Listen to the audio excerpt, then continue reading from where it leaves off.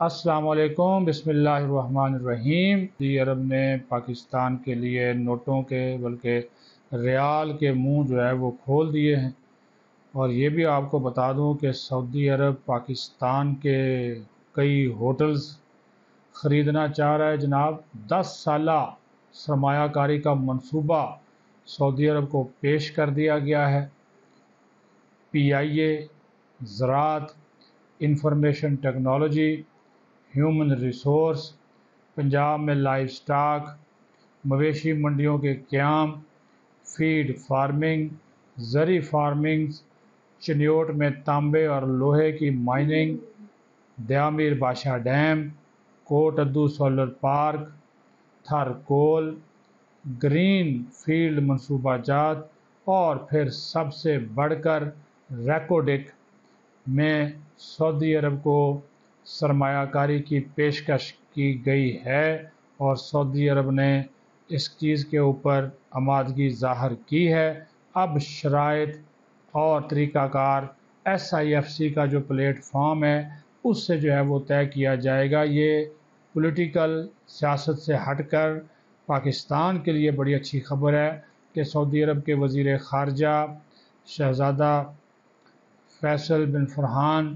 کی سربراہی میں 100 رکنی جو وفد تھا وہ پاکستان پہنچا۔ صدر، وزیر اعظم، آرمی چیف، وزیر خارجہ، دیگر اعلیٰ حکام سے ملاقاتیں کی، ایس آئی ایف سی کی ایپیکس کمیٹی کے اجلاس میں شرکت کی، اور یہ پھر طے پایا کہ جو منصوبہ جات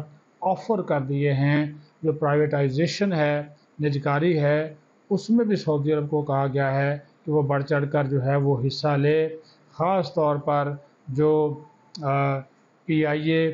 ایئرپورٹس کی نجکاری، اسلام آباد میں 2 5 اسٹار ہوٹلز میں جوائنٹ وینچر کی پیشکش کی گئی ہے، اور ہوٹلز کے لیے زمین سی ڈی اے دے گا، سرمایہ کاری سعودی حکومت کرے گی۔ وفد کو مٹیاری ٹرانسمیشن لائن اور فرسٹ وومن بینک میں بھی سرمایہ کاری کی پیشکش کر دی گئی ہے، اور جو بجلی کا ترسیلی نظام ہے اس کو بہتر کرنا ہے، تو تاکہ یہ جو بجلی کی ترسیل تاروں کے ذریعے ہوتی ہے تو اس کا وہ کافی فرسودہ نظام ہے، اس کو ٹھیک کرنا ہے۔ اس کے اندر بھی سرمایہ کاری کی جو ایک پیشکش ہے وہ سعودی عرب کو کی گئی ہے، اور اب وزیر اعظم جو ہیں وہ 28 29 اپریل کو دوبارہ سعودی عرب جا رہے ہیں، اور جن معاہدوں کے اوپر آج اتفاق ہوا ہے اس پر دستخط جو ہیں یہ 28 یا 29 اپریل کو جو ورلڈ اکنامک فورم سعودی عرب میں ہو رہا ہے، ریاض میں ہو رہا ہے، وہاں پر ہوں گے۔ اگر نہیں ہوتے تو جناب اچھی خبر یہ ہے کہ مئی میں پھر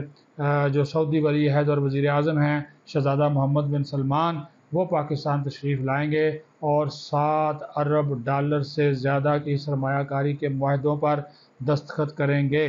کیونکہ پاکستان کی اکانومی، پاکستان کی معیشت بہت ہی اس کی حالت پتلی ہے، تو وہ اس وجہ سے اس چیز کو جو ہے وہ آپ کے سامنے میرے بیان کرنے کا مقصد یہ ہے کہ سیاست سے ہٹ کر یہ ہم بات کر رہے ہیں کہ کیونکہ پاکستان کے قومی مفاد کی بات ہے، پاکستان کے حوالے سے چیزیں جو ہیں وہ بڑی اہمیت کی حامل ہیں کہ جناب سعودی عرب جو ہے پاکستان کے ساتھ نہ صرف کھڑا ہوا ہے بلکہ پاکستان کی معیشت کو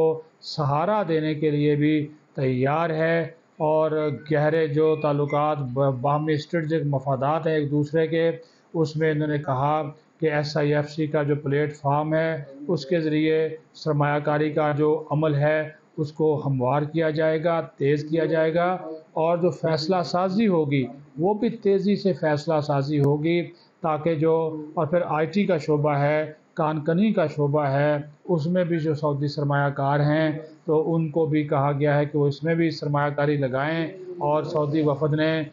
پاکستان کی خوشحالی اور ترقی کے لیے جو اپنا تعاون ہے پاکستان کو اس کا واضح طور پر جو ہے وہ یقین جو ہے وہ دلا دیا ہے۔ ٹھیک ہے جی، یہ تو ہوگی خبر پاکستان کی معیشت کے حوالے سے، جس طرح میں نے آپ کو بتایا کہ صدر، وزیر اعظم، آرمی چیف اور دیگر اعلیٰ حکام کے ساتھ سعودی وفد کی ملاقاتیں ہوئی ہیں، تو اس میں پاکستان کی جو بہتری ہے وہ اولین جو ہے ترجیح ہے۔ اب اس میں ہمیں بڑھ چڑھ کر، کیونکہ دیکھیں خیرات اور بھیک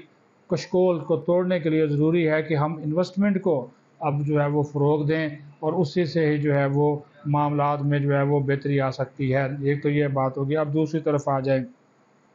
وہ بات ہے جی تحریک انصاف کی۔